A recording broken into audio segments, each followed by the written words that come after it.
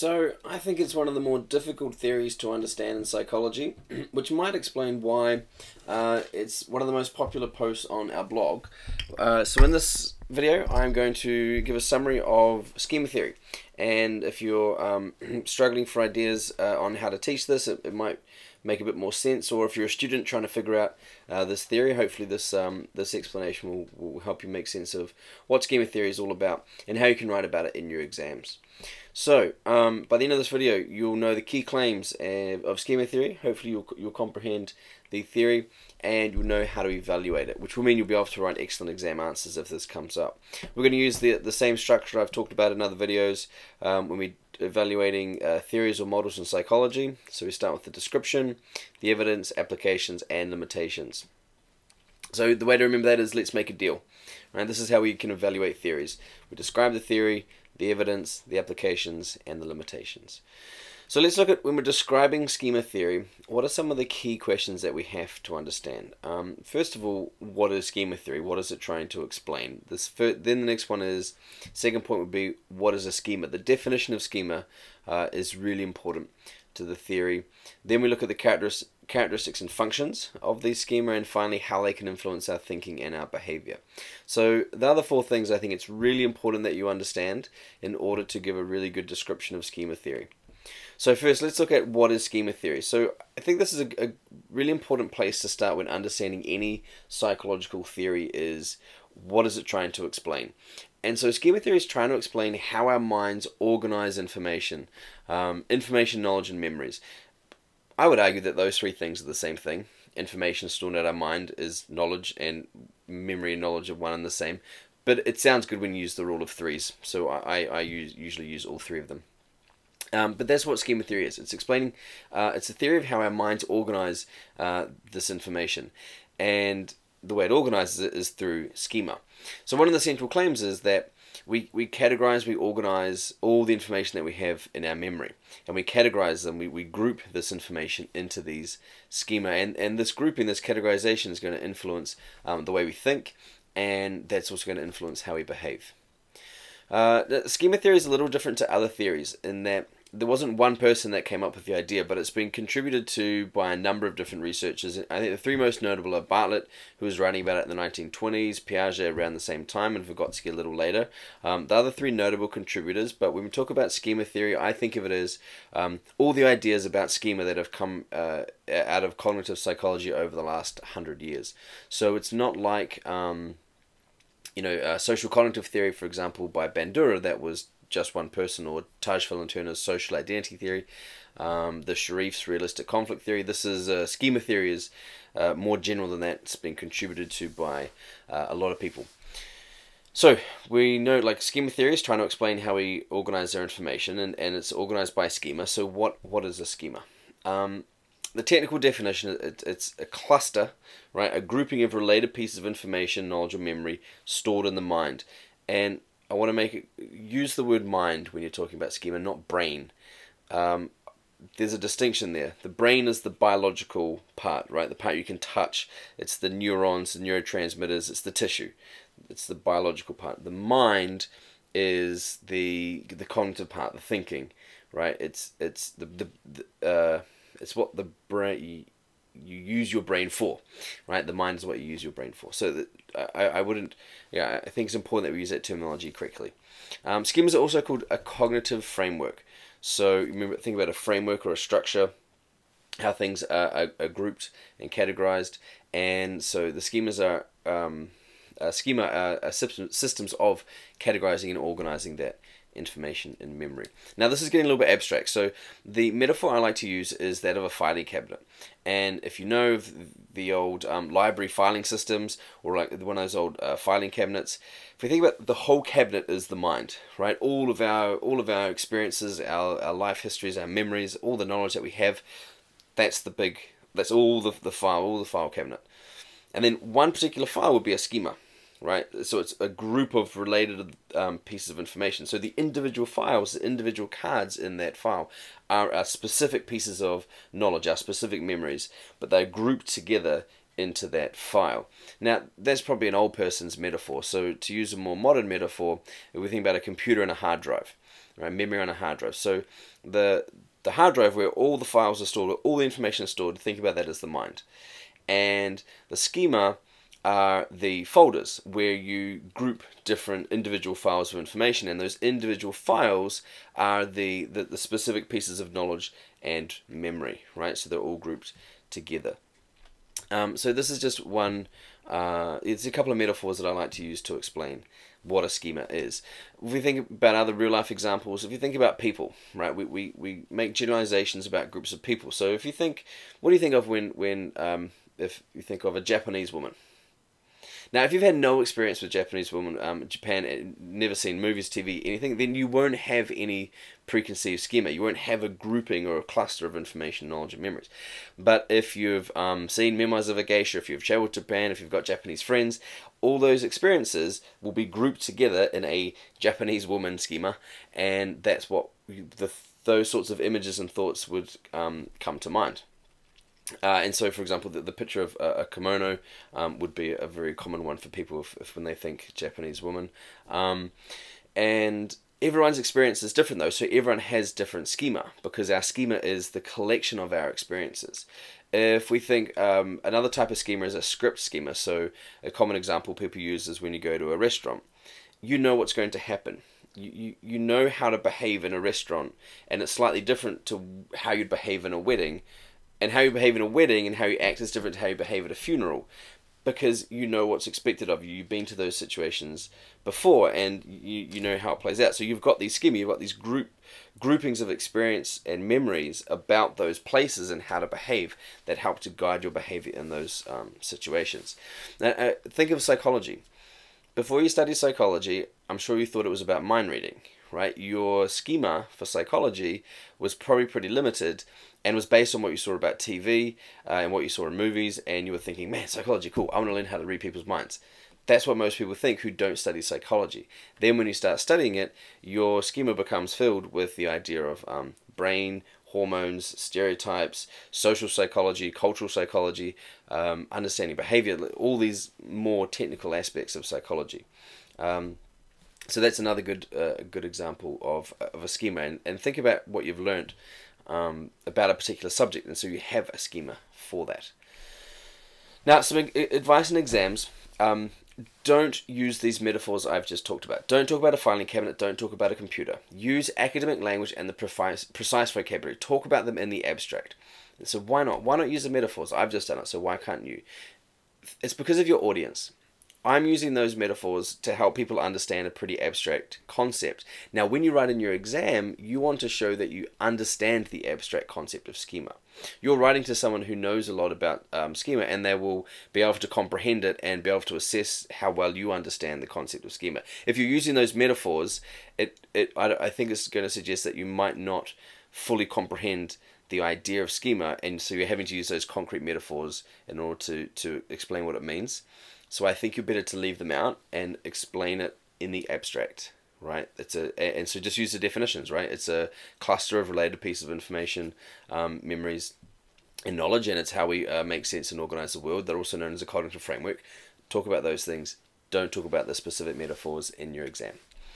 All right, so we looked at what is schema theory, right? The ideas, and we've looked at the definition of schema. So now carrying on with our summary of schema theory, we have to look at characteristics and functions. So these are a couple of other things that are really important in schema theory.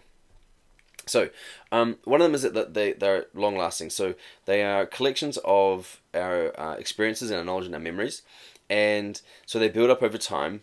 And because they're collections of a lot of information, a lot of memories, they're pretty difficult to change. You know, once we get once, for example, we did develop a stereotype. Stereotypes are a type of schema. Once we develop that generalization about a group of people, that generalization is probably going to be based on a lot of experience. And when I say experience, I don't mean personal face-to-face. It could just be like what we've seen in the media, what we've picked up, what we've read, what we've learned, been told by other people.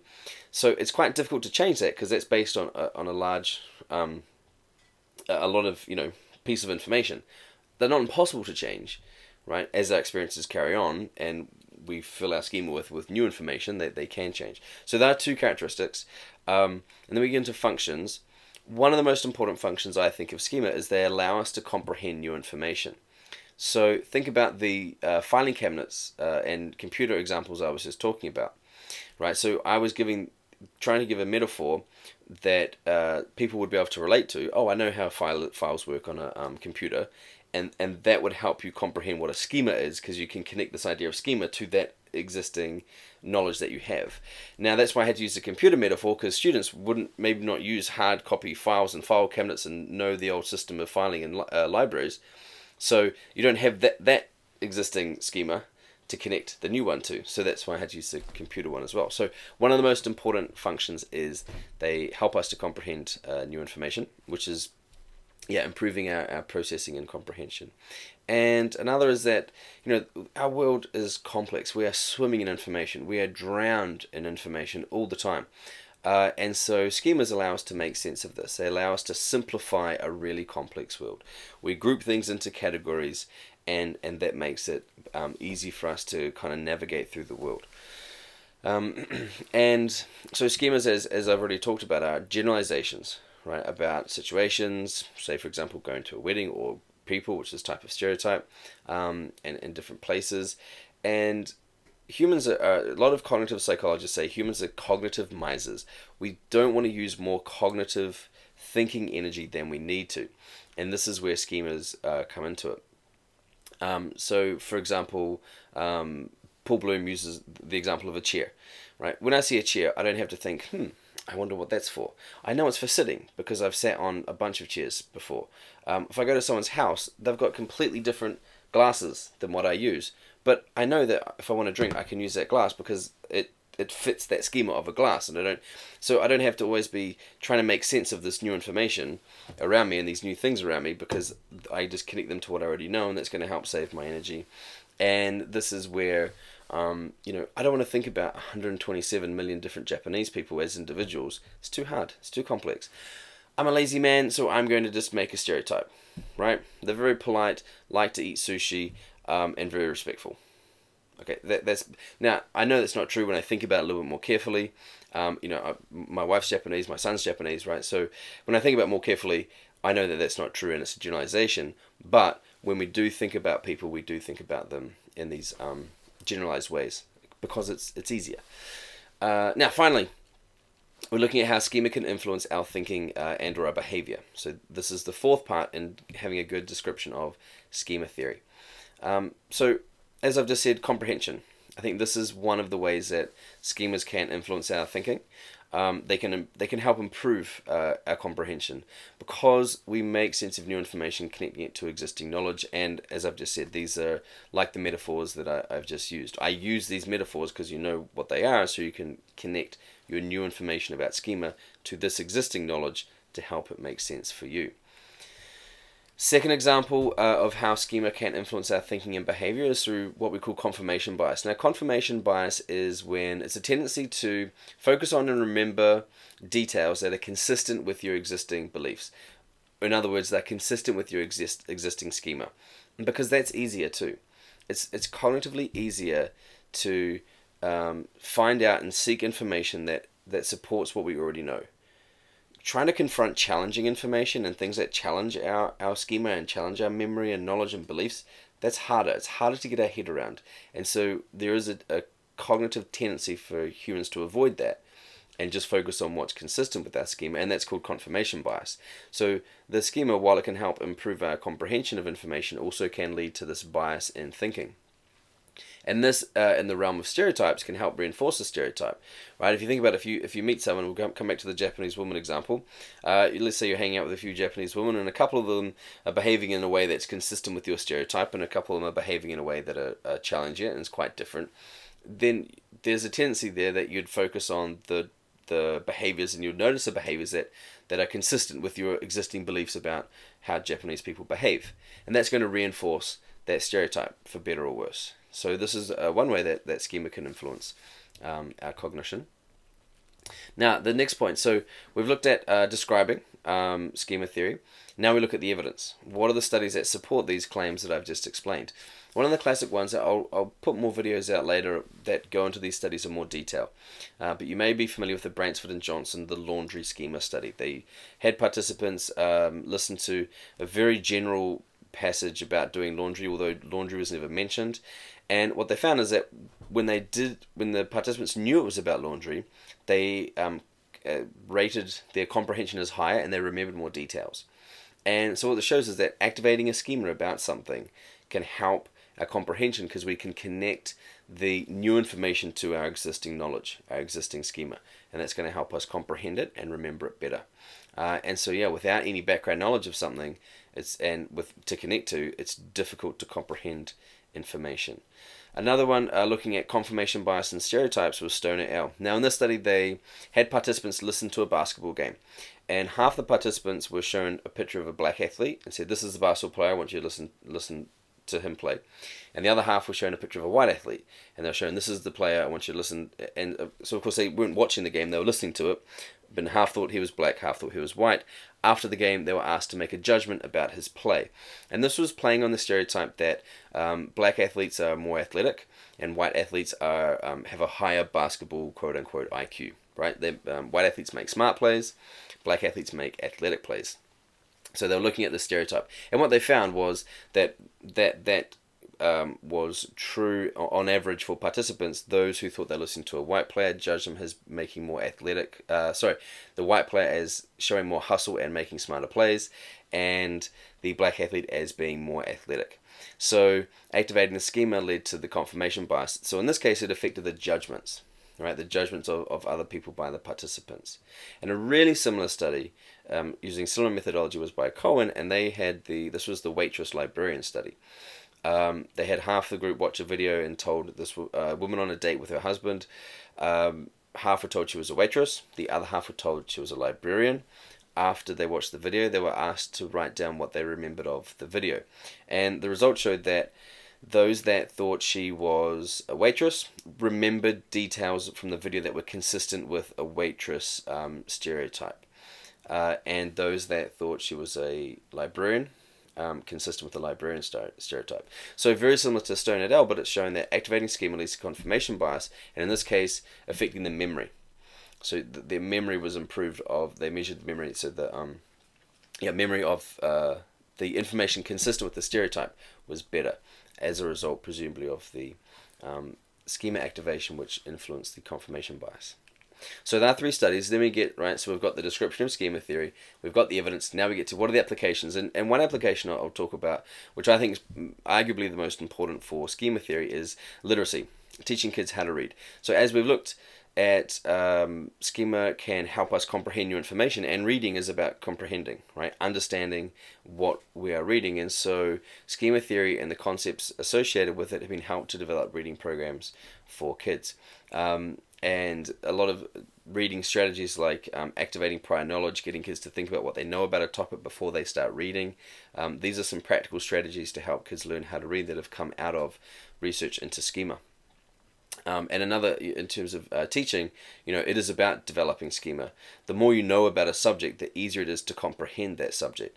And this is my approach in teaching psychology as well. It's get the content, get the knowledge. The more you know, the easier it's going to be to comprehend new stuff. Finally, we come to limitations. So we've got the description, evidence, application, limitations. And schema theory is a very, very difficult theory, I think, to evaluate. It's not, because the concept is abstract, and it's it's very tricky. So I'm just going to pose one key question here to help you think about evaluating schema theory. I don't want to give you the answer, because if you regurgitate my explanation of a limitation in an exam answer, the examiner is going to know it. You're not going to get very high critical thinking points. So I'd rather pose the question, have you come up with, there's loads of different ways you can answer this question, so then it's going to be really clear in your exam answer that this is your thinking. So if you think, okay, a good theory is going to be testable, we have to be able to test theories. Now, think about, there are quite a few factors when we talk about schema that are going to influence how easy it is to test the claims of schema theory. So if we go back, and so you need to go back and think carefully. This is critical thinking, so it will take some time. Go back and think, what were those claims of schema theory that I talked about in terms of how they can influence behavior and even the definition of schema, and why might this be tricky to test, right? And so if you can come up with a good paragraph about that, and you've got everything else included in this video in an essay evaluating schema theory, you're on track to write a really good essay. So, recapping, evaluating theories, let's make a deal. Summarizing schema theory, explaining the evidence. Now, IB psychology students, if you're writing a short answer response, I think you'll find, if you're asked to outline or describe schema theory, describing it in the detail that we've talked about in this video, and with one supporting study to highlight one of those claims, that's all you need to do. If you're writing about the essay, then you would add the maybe a second study, applications, and limitations. So I hope that video helped you understand schema theory in a little bit more detail. It is a really tricky one to grasp, and I do recommend taking your time with it and trying to relate it to as many concrete examples as you can. If you need more help, subscribe to our blog. There's this is all written down there as well. Post questions to our Facebook group, and check out our store for more resources that might help. All right, thanks.